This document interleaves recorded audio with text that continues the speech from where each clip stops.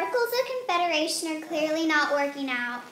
So some of our most outspoken leaders are here to speak. I am an anti-federalist. I'm a federalist. We need a Bill of Rights. The government will take advantage of our rights. We couldn't possibly list every single right an individual has. It goes both ways. People could still take advantage without the Bill of Rights. But what about the president? It's like a new king. We just fought so hard to get away from the other one. I promise you it won't be. We have 3 branches to control that. There is, of course, the executive branch, which the president is in charge of, but there is also the judicial/legislative that has an equal share of power. The president will not be as powerful. I don't want that either. How about this? We will ratify the Constitution if you add a Bill of Rights to it.